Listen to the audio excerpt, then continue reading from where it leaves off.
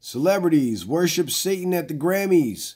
Trump goes after trans kids propaganda and more. If you guys missed this live stream, make sure you get over to Rumble and check it out over there. I had to remove it from YouTube so they don't flag my channel, but we talked about the satanic Grammys and the satanic agenda against the kids, and Trump made a statement, a very powerful statement about the trans kids movement and what he plans to do about it with his administration in 2024.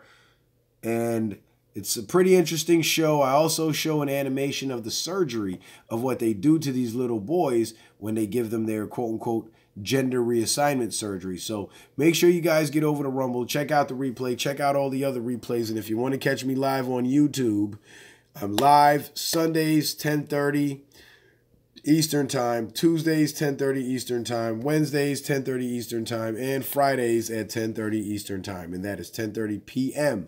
So make sure you guys check it out. So don't miss me live on YouTube. Please, please, please subscribe to the YouTube channel, subscribe to the Rumble channel, like, share the videos, and I do have a couple of actual live streams up on this channel that you can check out on YouTube as well before you decide to make that jump over to Rumble.